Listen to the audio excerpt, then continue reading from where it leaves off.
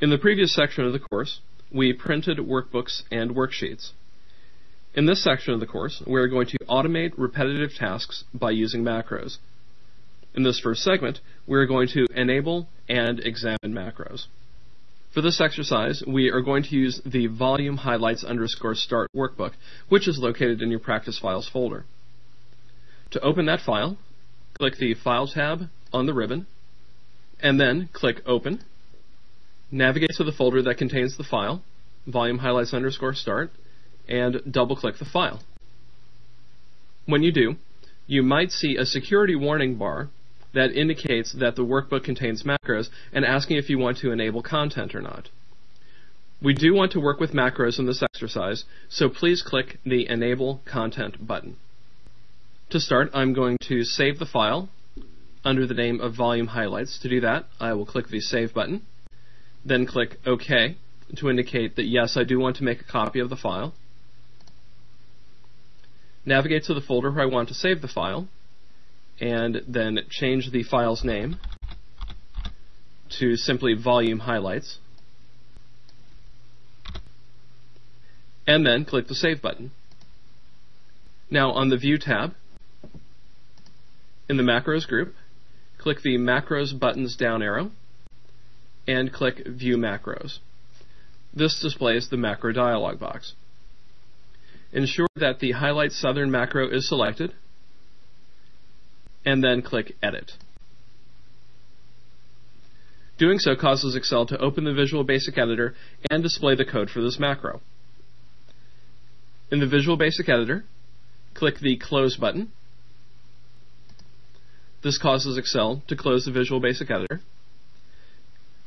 Now in the Macros list, click View Macros, verify that Highlight Southern is still highlighted, and then click Step Into. The macro appears in the Visual Basic Editor with the first macro instruction highlighted. To run the first instruction, press the F8 key.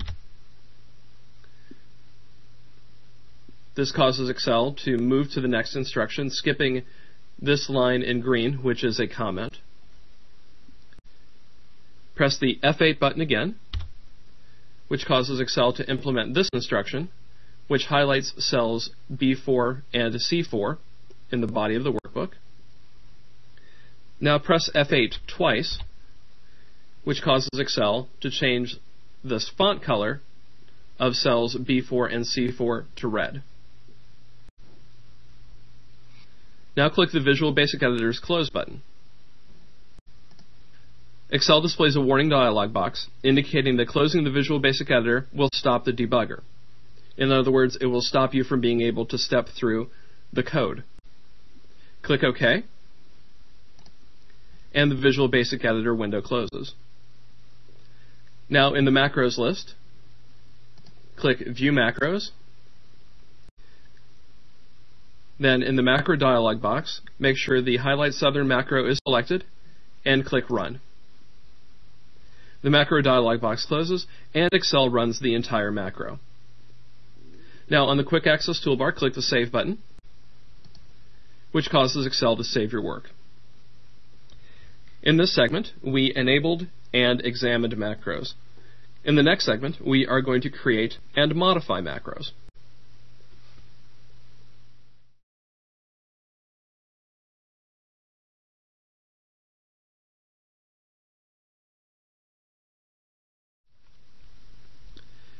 In the previous segment of the course, we enabled and edited macros.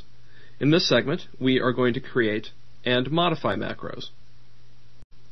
For this exercise, we are going to be using the yearly sales summary _ start exercise file.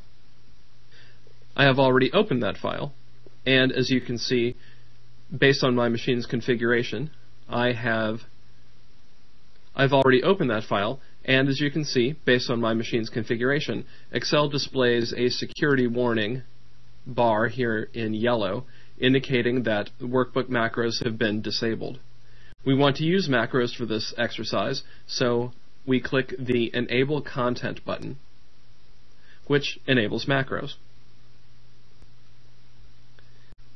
Now we can save the file by clicking the Save button on the Quick Access toolbar, clicking OK to indicate that yes, we do want to save a copy, navigating to the folder where we want to save the file, and then changing the name to Yearly Sales Summary.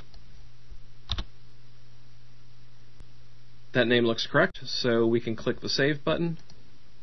Excel saves the file, and we can begin with the body of the exercise. On the View tab of the ribbon, in the Macros group, click the Macros arrow, and then in the list that appears, click Record Macro. The Record Macro dialog box opens. In the macro name box, delete the existing name, and then type Remove Highlight, with no space between the two words. Click OK to have Excel close the Record Macro dialog box and begin recording the macro. Now select the cell range C4 through C7. The text in these cells is currently bold. Then on the Home tab, in the Font group, click the Bold button. Doing so removes the bold from these cells. Now on the View tab, in the Macros list, click Stop Recording. When you do, Excel stops recording the macro.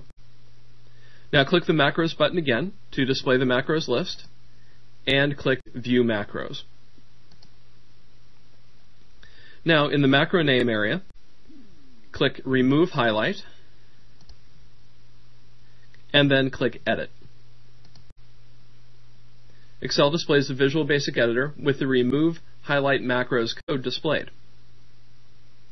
Now edit the line of code that currently reads range C4:C7.select so that it reads range C3:C9.select. So here's that line of code, range C4 through C7, and we want to change it so that it says range C3 through C9. In other words, we want Excel to select the cell range C3 through C9. Now on the standard toolbar of the Visual Basic Editor, click the Save button to save your change.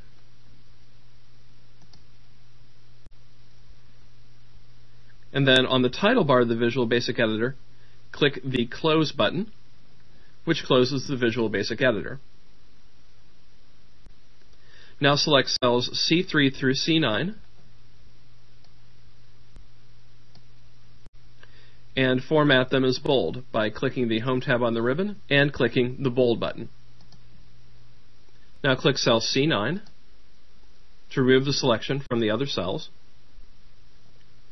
Now on the View tab, click the Macros buttons down arrow, click View Macros, and click Remove Highlight. Then click Run. When we do, Excel removes the bold formatting from cells C3 through C9. Now on the Quick Access toolbar, click the Save button to have Excel save your work. In this segment, we created and modified macros. In the next segment, we are going to run a macro when a button is clicked.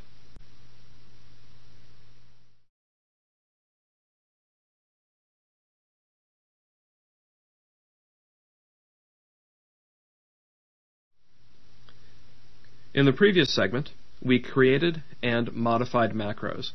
In this segment, we are going to run macros when a button is clicked. For this exercise, we are going to use the Performance Dashboard _Start workbook. I've already opened the workbook, and you can see that based on my computer security settings, Excel has displayed a yellow security warning bar indicating that macros have been disabled. I want to enable macros so that we can complete this exercise, so we click the Enable Content button. When we do, the security bar disappears. With the file ready to go, I can click the Save button on the Quick Access toolbar, Click OK to indicate that yes, I do want to save a copy of the file. And then navigate to the folder where I want to save the file, and then edit the file's name in the file name box so that it just reads Performance Dashboard. With that in place, we can click Save and begin the exercise. On the Quick Access toolbar, click the Customize Quick Access Toolbar button, and then from the list that appears, click More Commands. The Customize the Quick Access Toolbar page of the Excel Options dialog box opens, displaying the Popular Commands category in the Choose Commands From pane. In the list of available commands, click View Macros. To do that, we scroll down, and we are in the Popular Commands list, and click View Macros. Then click the Add button, which adds the View Macros button to the Quick Access toolbar.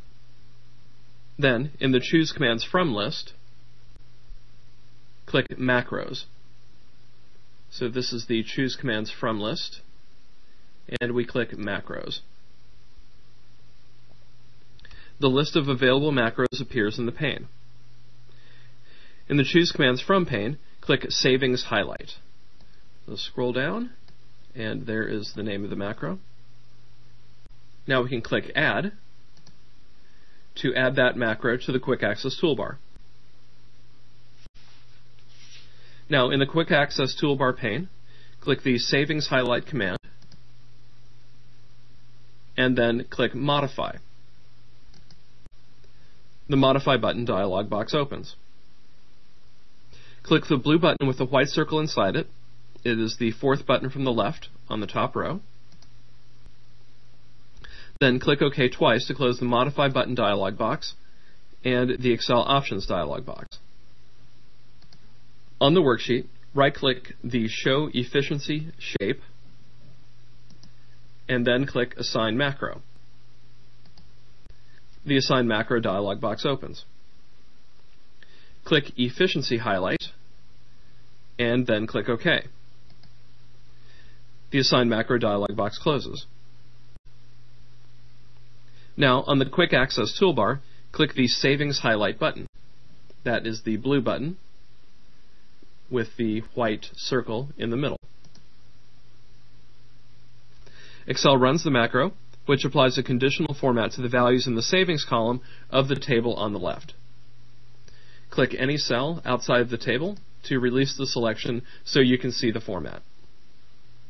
Now click the Show Efficiency shape. Excel runs the macro, which applies a conditional format to the values in the efficiency column of the table on the right. On the Quick Access toolbar, click the Save button to save your work. In this segment, we ran macros when a button is clicked. In the next segment, we will run macros when a workbook is opened.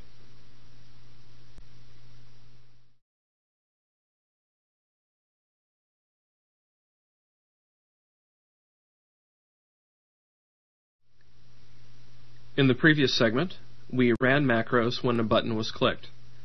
In this segment, we are going to run macros when a workbook is opened.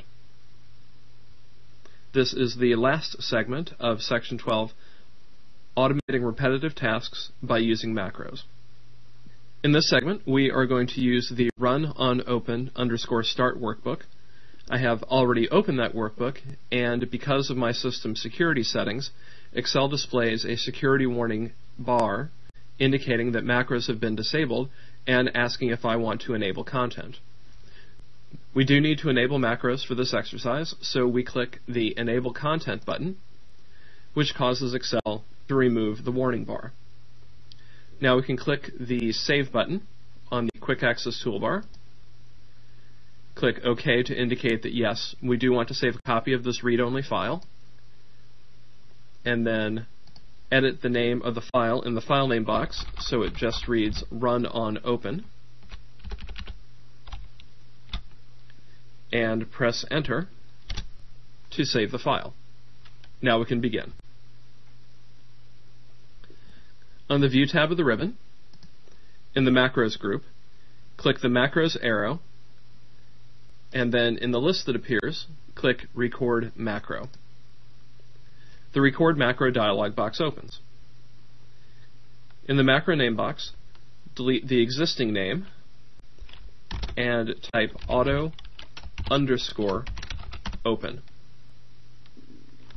Click OK, which causes the Record Macro dialog box to close and Excel to start recording your actions as a macro. Select the cell range B3 through C11. Then on the Home tab, in the font group, click the bold button twice. The first click of the bold button formats all the selected cells in bold. The second click removes the bold formatting from all of the selected cells. Click cell C11, and then on the View tab, in the Macros list, click Stop Recording. Excel stops recording your macro. Now in the Macros list, click View Macros to display the macro dialog box. Click Highlight, and then click Run. The contents of cells C4, C6, and C10 appear in bold type. Now on the Quick Access toolbar, click the Save button to save your work, and then click File and Close to close the workbook. Now click the File tab on the ribbon, and in the Recent Workbooks list, click Run on Open. When you do, Excel displays the security warning bar again. Click Enable Content, and Excel closes the security bar, and it also runs the macro named Auto Open. The result of this macro is that the contents of cells C4, C6, and C10 change immediately to regular type. The macro removed bold formatting. On the Quick Access toolbar, click the Save button again to save your work. In this segment, which was the last segment of automating repetitive tasks by using macros, we ran macros when a workbook was opened. In the next segment, we are going to work with other Microsoft Office programs.